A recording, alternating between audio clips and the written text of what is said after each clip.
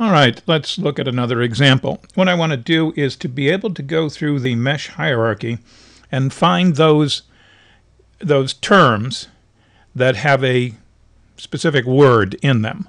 And I want to find all of the subcategorizations of those terms. Let me do it. Let me do an example. It's find mesh dot mups.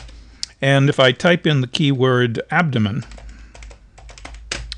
what you see here is we did find that A01.047 has abdomen in it. These are the subcategories of abdomen. Abdominal cavity is part of the abdomen. Peritoneum is part of the abdomen. All of these are subcategories of abdomen. All right? See, they all have 047, A01, 047 in them. We also found abdomen down here in abdomen acute, whatever that means. Another abdomen acute down here. And these would probably be part of a larger category indicating some particular condition. Okay, let's try another one. Sorry, I'm coughing here. Find mumps, and I'm going to type in the word cells. Okay, upper or lowercase doesn't matter because it converts everything to lowercase. And you see there's a lot of them. And you can see several of them here. I may scroll back. Well, so this mesh heading here, A15, 145, 229, is blood cells. Blood platelets are blood cells. Erythrocytes are blood cells. Erythrocyte membrane is part of erythrocytes. Erythrocytes abnormal, 330. Acanthocytes, I'm going to get into pronunciation problems here. All of these are subcategories of blood cells. They all have cells in common. They are subcategories of something with the word cells. And you can see it goes quite deep down here. So how do I do that? Well, here's the program. It's very short. Again, it uses query and Qlength. Okay, first of all, we read in a keyword. There's the read statement with a prompt. Read in key. We convert it to lowercase. We skip to a new line, so we'll have some spacing.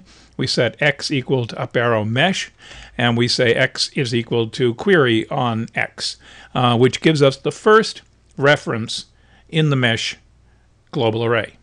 If x comes back as empty, we halt, when we don't have any. We're not in a loop yet, so theoretically there could be nothing in the database. Okay, forever. Notice the two blanks after the for.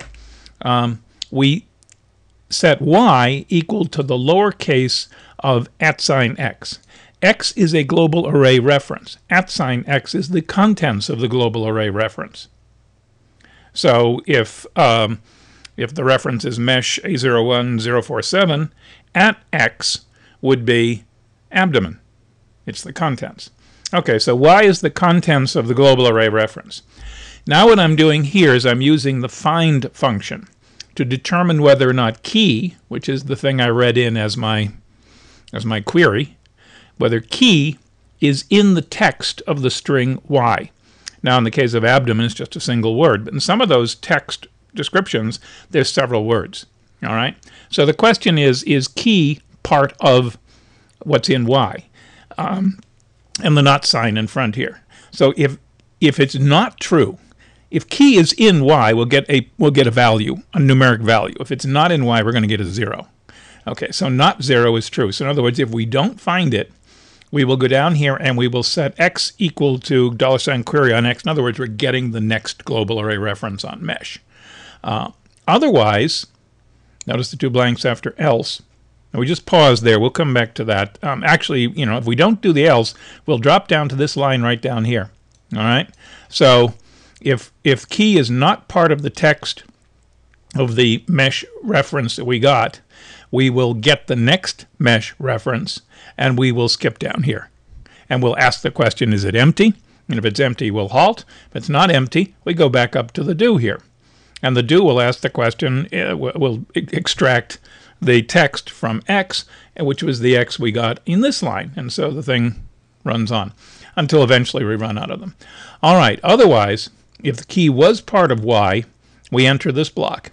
And we ask, how many indices does x have? X is the global array reference.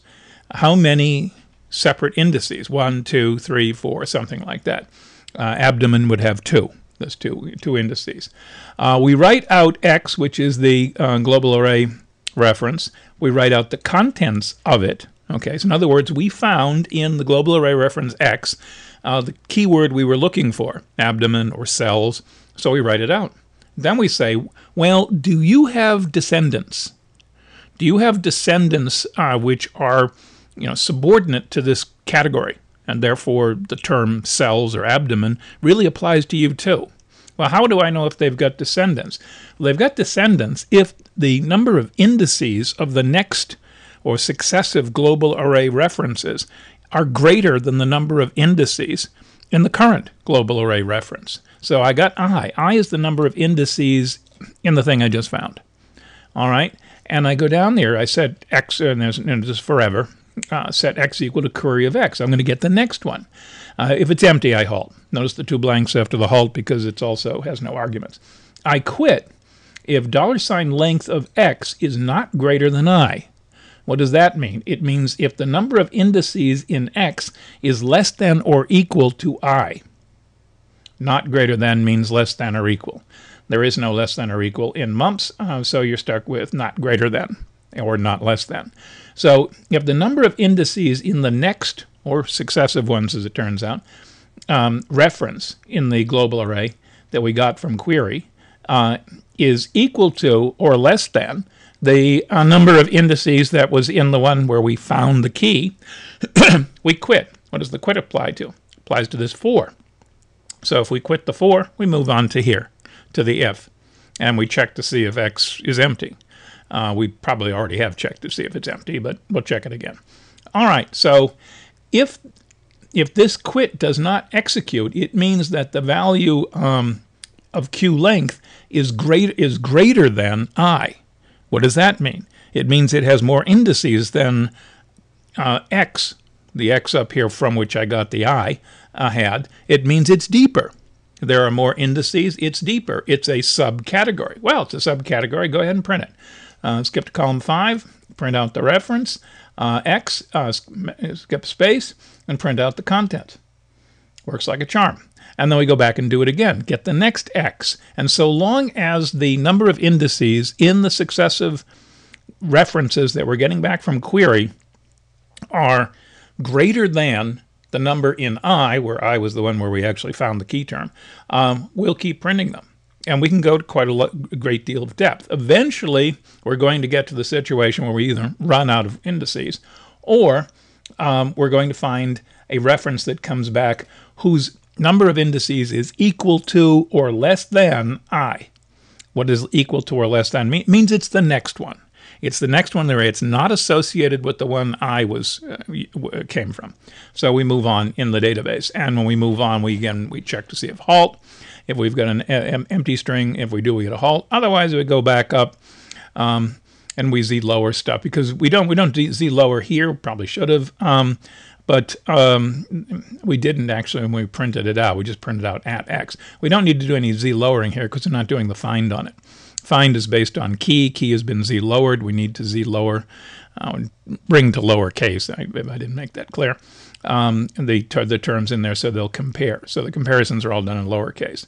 So that is what works. It's again another example of Qlength and query being used. They're handy functions. They're kind of messy, but they're handy. So again, if I run find and I type cells, and you can see it's finding them all over the place. And the big one here, I guess, was we found blood cells. And all of these are deeper. Blood cells is 815, 145, 229. You see all of these have that same prefix, 229, until we get to the next one. Well, we eventually ran out and we went to something that was not this prefix, basically. And eventually we found another one at 815, 378, 316 for bone marrow cells. And bone marrow cells has, you can see the subcategories of it, so forth. So if we want to search for a particular term and find all of the related terms, the subcategories, this would do it.